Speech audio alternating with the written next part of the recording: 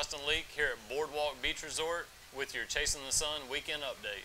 You know, so in the fall, one of my favorite things to do is to go fish out in the Gulf. The reef fishing, the king fishing, the sailfish move in, all those things happen in the fall, but since this storm, it slowed down a little bit.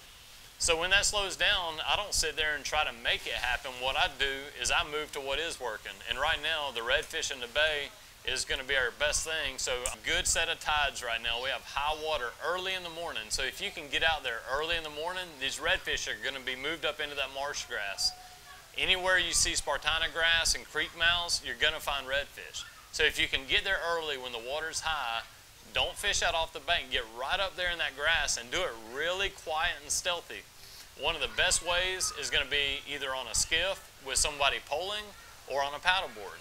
For your latest fishing reports, go to BayCountyOutdoors.com and don't forget to like us on Facebook.